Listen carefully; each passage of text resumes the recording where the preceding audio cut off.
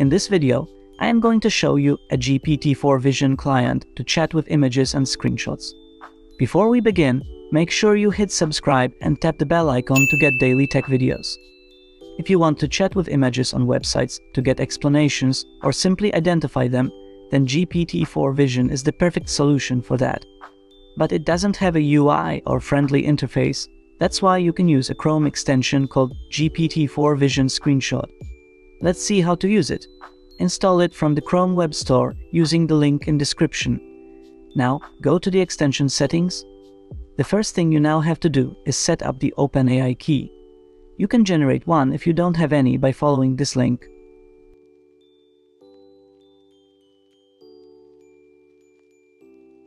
Now, you can start using the extension. Open a web page where an image is that you want to chat with. Just click on the icon of the extension and then take a screenshot. Now, type your query or a question. Hit enter and then wait. It will show you the response right there.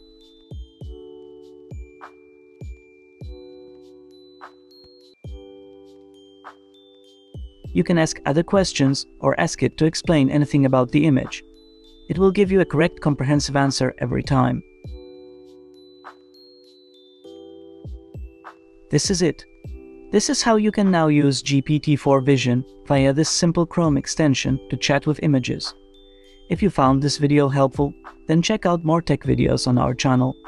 Thanks for watching.